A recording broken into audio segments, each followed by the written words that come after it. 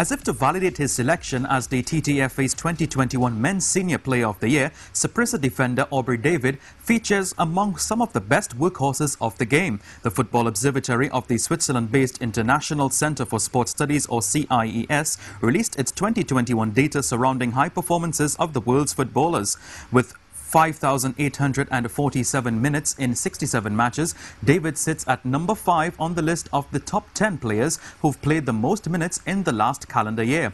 David, who plies his trade in the Costa Rican Primera division, was behind Miniero's Junior Alonso, Napoli's Giovanni de Lorenzo, Ruben Diaz of Man City and Eder Ferreira of Atletico Goineeaz.